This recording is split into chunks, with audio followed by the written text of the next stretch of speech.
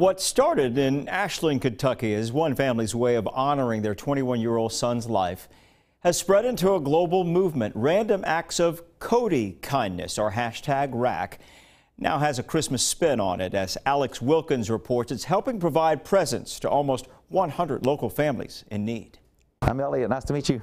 Strangers are just new friends when it comes to the WOWK family. In fact, they have more than 109,000 friends from a movement they started called Random Acts of Cody Kindness, or hashtag WOWK. Kindness acts have been performed in all 50 states and 82 countries. It started a year and a half ago after they lost their son Cody in a fatal car accident. This holiday season, though, they decided to use it to spread a little extra Christmas cheer. My wife thought, it would be a great idea to continue the tradition of giving and kindness and do it in the Christmas time period, because there's a lot of families out there that do not have Christmas because they're less fortunate than others. They created Cody's Christmas Ministry on Facebook, and one post looking for people to sponsor families in need turned into 93 families receiving Christmas presents. Now, this is for him.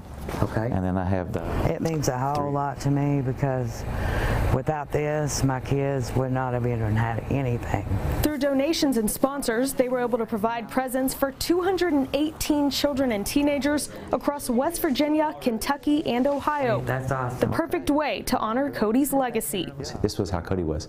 He had this giving heart, and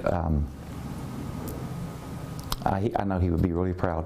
Even with Cody gone, the WOWK family gets a little Christmas cheer of their own each time a child's face lights up opening the presents. Oh my God, it's him. Kind of reminds me of my son growing up, and he'd always wake us up 5 a.m., 6 a.m. Get out of bed, it's Christmas time, Santa's came, and so kind of had a little flashback of my Cody. In Ashland, I'm Alex Wilkins, 13 News, working for you. The WOWK family plans to expand Cody's Christmas ministry next year to help even more families.